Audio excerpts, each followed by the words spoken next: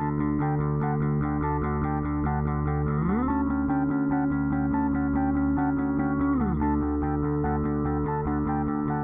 I'm Annie, New York editor of Refinery29, and today on Trend Takeout, we're embellishing. A full sequin piece can be a bit intimidating, but not if you find it in a light color like this jacket. It's awesome when paired with something a little bit more feminine underneath, like a long gown, or it can go perfectly well over a t-shirt and jeans.